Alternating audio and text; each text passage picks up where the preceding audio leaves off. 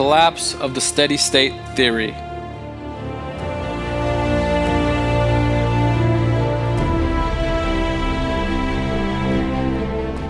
Another materialist, the English astronomer Sir Fred Hoyle, was one of the foremost who were disturbed by the Big Bang theory. In the middle of the century, Hoyle championed a theory called the steady state, which was similar to the constant universe approach of the 19th century.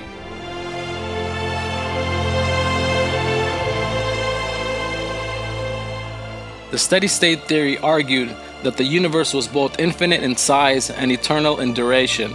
With the sole visible aim of supporting the materialist philosophy, this theory was totally at variance with the Big Bang theory, which held that the universe had a beginning. Those who defended the steady-state theory opposed the Big Bang for a long time. Science, however, was working against them. In 1948, George Gamow came up with another idea concerning the Big Bang. He stated that after the formation of the universe, by a big explosion, a radiation surplus should have existed in the universe left over from this explosion. Moreover, this radiation ought to be uniformly diffused across the universe. This evidence, which ought to have existed, was soon to be found. In 1965, two researchers by the name of Arno Penzias and Robert Wilson discovered these waves. This radiation, called the cosmic background radiation, did not seem to radiate from a particular source, but rather pervaded the whole of space. Thus it was understood that this radiation was left over from the initial stages of the Big Bang. Penzias and Wilson were both awarded a Nobel Prize for their discovery.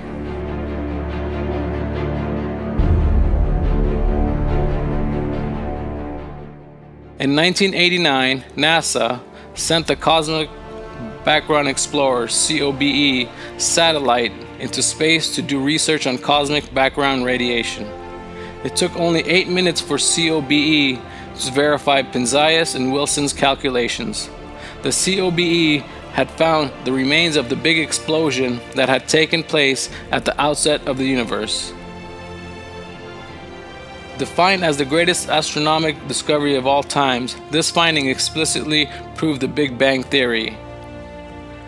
Another important piece of evidence for the Big Bang was the amount of hydrogen and helium in space.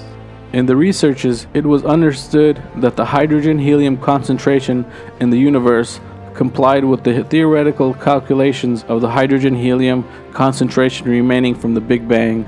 If the universe had no beginning, and if it had existed since eternity, its hydrogen constituent should have already been completely consumed and converted to helium. All of this compelling evidence caused by the Big Bang theory to be embraced by the scientific community. The Big Bang model was the latest point reached by science concerning the origin of the universe.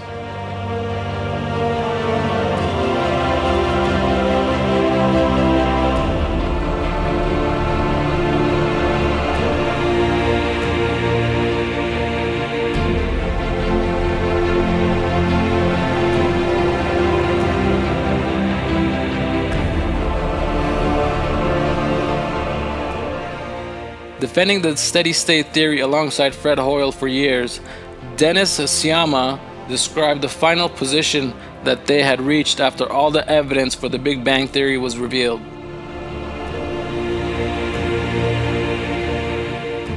Sciama stated that he had defended the steady-state theory not because he deemed it valid, but because he wished that it were valid. Sciama goes on to say that as evidence began to pile up, he had to admit that the game was over and that the steady-state theory had to be dismissed.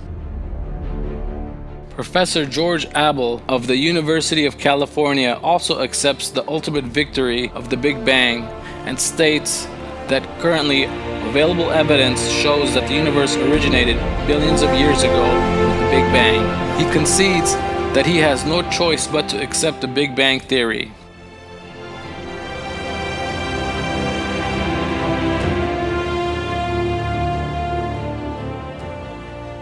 With the Big Bang's victory, the myth of eternal matter that constituted the base of the materialist philosophy is thrown into the trash heap of history. What, then, was before the Big Bang, and what was the power that brought the universe into being with this big explosion when it was non-existent.